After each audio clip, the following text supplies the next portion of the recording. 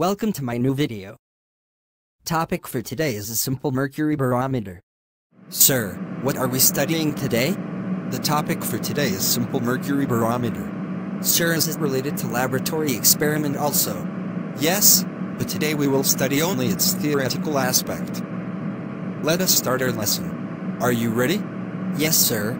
The simple mercury barometer is made of a glass tube of uniform diameter. It is open at one end and other end is closed. It has approximate length of 1 meter. It is filled with mercury and it is inverted over a trough containing mercury. It is observed that the mercury level will fall down and will stay at some level.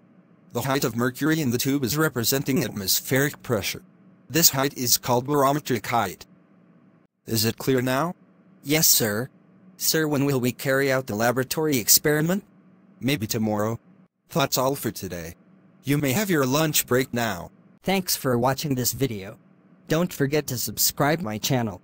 Also like, comment and share this video.